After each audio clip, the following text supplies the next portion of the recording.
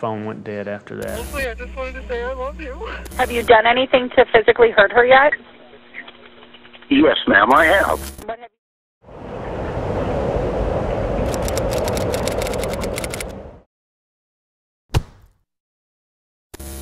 If you're anything like me, you probably wonder what it's like to be a police dispatcher. I mean, you get to help a lot of people during crisis, and being the one who helps save someone's life can be rewarding, I would guess.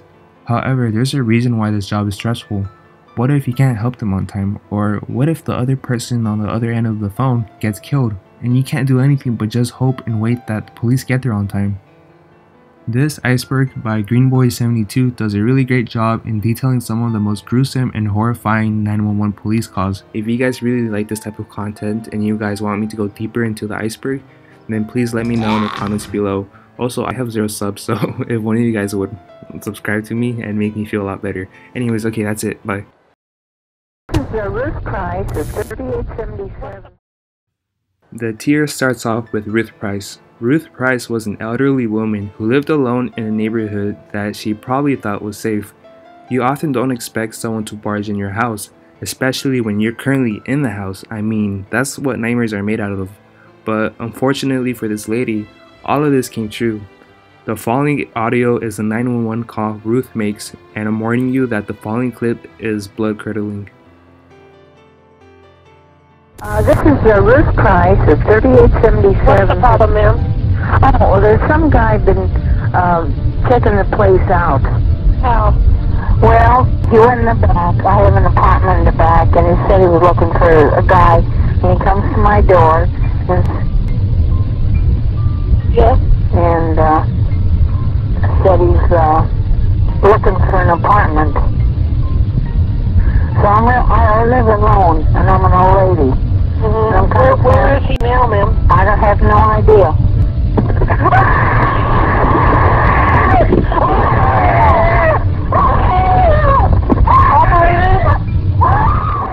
Unfortunately, after the clip, many people say that she was beaten to her death.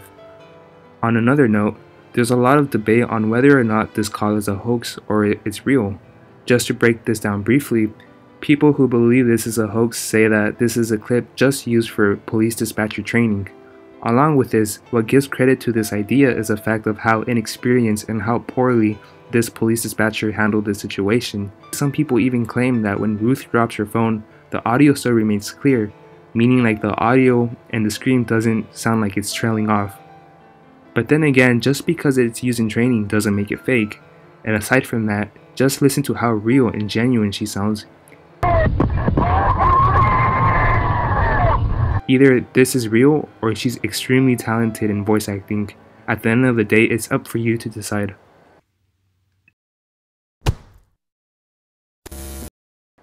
At this point, most of you guys already know who Nicole Brown Simpson is, and how could you not, considering that this was the most disgusting case that showed how corrupt the court system could be. But it still can't hurt to go over it. Nicole Brown Simpson was O.J. Simpson's wife, and O.J. Simpson was a former NFL football star who was involved in a lot of family shows and at one point was even beloved by America. However, just because he put out a good persona on television doesn't mean he was like that behind closed doors, and no one knew that better than Nicole Brown Simpson. Just keep in mind that the following call is just one 911 call that was made. There were many others like this and even worse. 911 emergency. Can you get someone over here now to 325 Gretna Green? He's back. Please. Well, okay, what does he look like? He's O.J. Simpson. I think you know his record. Could you just send somebody over? He's in a white Bronco, but first of all, he broke the back door down to get in. Okay, wait a minute. What's your name? Nicole Simpson. Okay, is he the sportscaster or whatever? Yeah. Okay, Thank you. Wait a minute. We're sending the police. What is he doing? Is he threatening you? You're going to hear him in a minute. He's about to come in again. Okay, just stay on the line. I don't want to stay on the line. He's going to beat the shit. Wait a minute. He broke the whole back door in. And then he left and he came back? Then he came and he practically knocked my upstairs door down, but he pounded it, and then he screamed and hollered, and I tried to get him out of the bedroom because the kids are sleeping in there. Mm-hmm. What does he say? What else?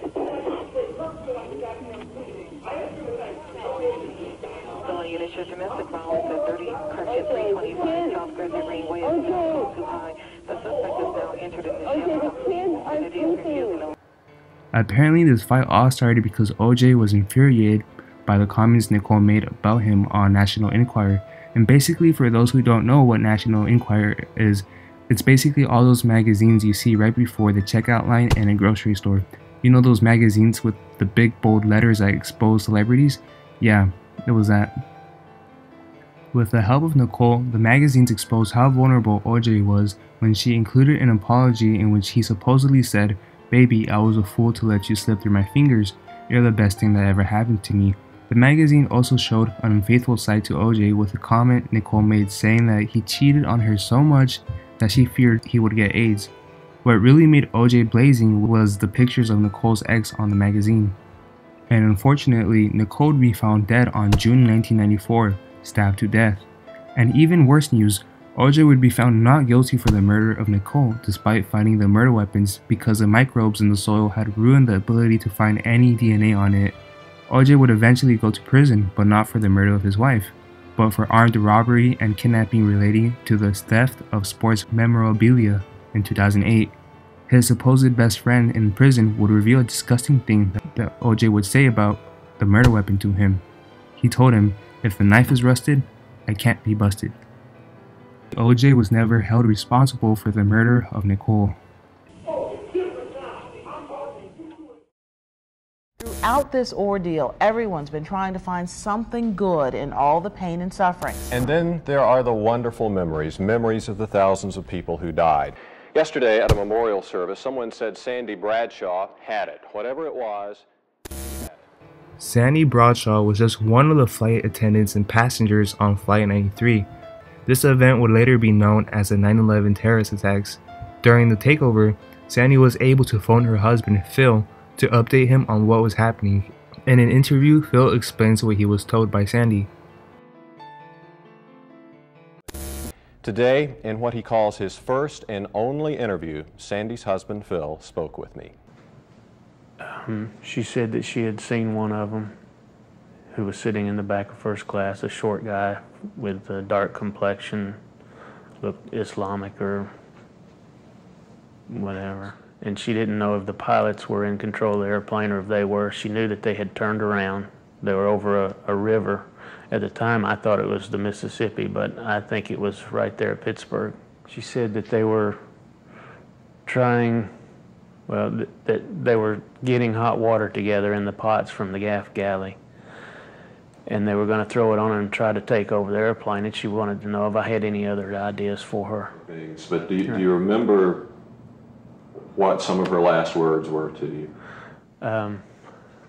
Well, we talked about the family and the kids, and we talked about how much we loved each other. She said, "Phil, everybody's running in first class. I've got to go. Bye." That's the last you remember. And the phone went dead after that. These were the monsters responsible for the crash of Flight 93. Because of their actions, passengers on the plane were forced to make their last calls to loved ones, and I can only imagine how horrible that would feel. I wouldn't even know where to begin if that were me, so my heart goes out for them. I'm warning you that the following calls are very painful to listen to. Passenger Linda Grundland phoned her sister Elsa at 9:46 a.m., about 18 minutes into the hijacking, leaving this message on her home answering machine. Elsa, it's Lynn. I only have a minute. I'm on United 93, and it's been hijacked by terrorists who say they have a bomb. Apparently, they have flown a couple of planes into the World Trade Center already, and it looks like they're going to take this one down as well. Mostly, I just wanted to say I love you, and I'm going to miss you. and please keep my love to my dad. And mostly, I just love you, and I just wanted to tell you that. I don't know if I'm going to get a chance to tell you that again or not. Flight attendant Cece Lyles phoned her husband Lorne at 9:47 a.m., about 19 minutes into the hijacking, leaving this message on their answering machine. Hi, baby. Baby, you have to listen to me carefully. I'm on a plane that's been hijacked. I'm on the plane. I'm calling from the plane.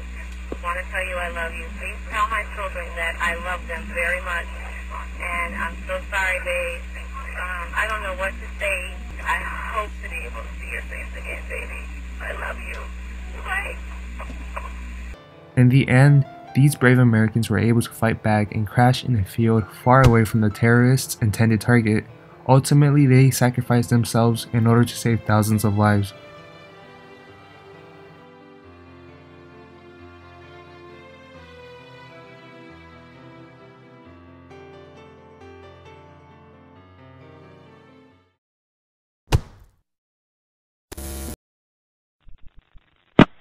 Oh. 911 emergency. What are you reporting? Yeah, we're in a Lexus. I'm sorry, your cell phone's cutting out. We're going north 125. Mm-hmm. And our accelerator's stuck. I'm sorry? Our accelerator's stuck. We're on 125 and we're in Lake. Okay, northbound 125. Where are you passing? We are passing. Where are we passing? We're going 120 Mission Gorge. We're in trouble. We can't. There's no brakes. Okay. Gorge and freeway half mile. Okay, and you don't have the ability to like turn the vehicle off or anything? We're approaching an intersection. Okay. We're approaching an intersection. Hold on. Pray. Okay. Oh shoot. Oh. Okay. Hello? The person talking on the phone was Chris Lestrella, and he was one of the 4 passengers in this defective car. Chris tells the dispatcher that the accelerator is stuck, and no matter what they do, the brakes do not seem to work, and the car only seems to pick up speed. Witnesses even said that the Lexus topped speeds of over 120 miles per hour before launching and bursting into flames off the intersection. The car flew off into a ditch at Mission Gorge Road, and unfortunately, along with Chris Lestrella, the driver, Officer Mark Saylor, his wife Cleofe, and daughter Mahala were all killed in the crash. Apparently, the car was a temporary loan given to them from Bob Baker Lexus as the family waited for the car to be repaired by the dealership. And looking into previous reports made by past users, the dealership received warnings about such problems even before this incident, but of course they ignored them. Another cause for concern were the large floor mats, which could have been one of the reasons why the driver, Mark Saylor, could not properly hit the brakes in time. After their deaths, Toyota issued a flurry of recalls totaling 10 million vehicles in order to fix problems with floor mats, sticky pedals, and faulty brakes. Call started on Friday, March 6, 2015 at 14 hours 11 minutes. Charles Hendrick Foster was an old man who did a series of 3 phone calls to the police, where he detailed the abusive things he wanted to do to his wife. There's really not much to say on this case other than it's clear that during these phone calls, he was in the middle of a psychotic state of mind. If you want to listen to the entire call, the link will be in the description below, but just note that I have shortened the calls a bit. 911. Just a minute, please. Do you need police or ambulance there? Yes, ma'am. This is serious. Okay. Do you need police or an ambulance? Would you shut up and listen to me for a second? Oh, stupid phone. I will call you back. Do you need the there? Yeah. Call started on Friday, March 6, 2015 at 14 hours 12 minutes and 48 seconds. 911. Good afternoon, ma'am. Hi, can I help you? My name is Charles Hendricks Foster. I am about ready to kill my wife. What's your address? This is not a joke. Shut up and listen to me. Okay, first I need your address and then I'll shut up. Shut up and listen. I'm not kidding, ma'am. I deserve to go to jail for murder. I want to kill her. I'm sorry.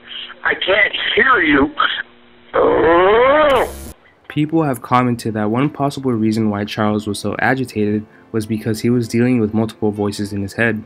Another sign that showed mental illness was the fact that he was calling for the police to remove him, when in fact no one was holding him against his will. He shows many discrepancies that possibly point at an internal battle between his voices and his conscience. Tell me your name again. My name is... How stupid can you people get? My name is Charles Hendricks Foster. Where is your wife right now? She's sitting right next to me. Okay. What's her name? Gail. Chorus. Have you done anything to physically hurt her yet? Yes, ma'am, I have. What have you done? I punched her in the face because I really want to kill her right now. Just send the f***ing cop out here and let it go with that. Bye-bye. Hey, sir. Police would find Gail Chorus breathing heavily with a stab wound on her chest. In the end, Charles would be charged with second-degree attempted murder.